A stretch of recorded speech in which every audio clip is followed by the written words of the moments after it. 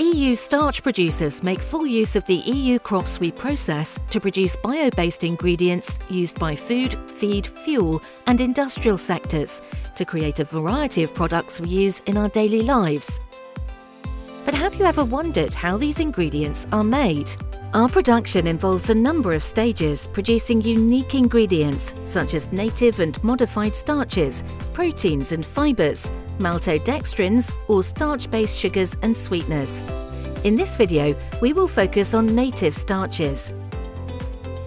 It all starts with the arrival of sustainably sourced raw materials such as wheat, maize and potatoes at our plants. These raw materials then undergo mechanical processes to clean, extract and separate the various elements they are composed of, which is primarily starch, proteins and fibres. After this first phase, the various elements of the raw materials are ready for further processing. The bulk of what is extracted is starch slurry, a milky mixture of starch and water. Drying the starch slurry, we obtain a white powder.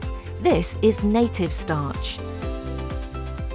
Native starches are used in a broad range of applications in everyday food preparation, like baked goods, soups and sauces. It is also used in pet food as well as in many industrial applications, including most notably as a key ingredient to produce paper. In all applications, native starches are used mainly as a binder or thickener. Over 50% of native starches go to paper production, while the rest is used mainly in food. This information was brought to you by Starch Europe, plant-based solutions. Want to know more? Visit www.starch.eu.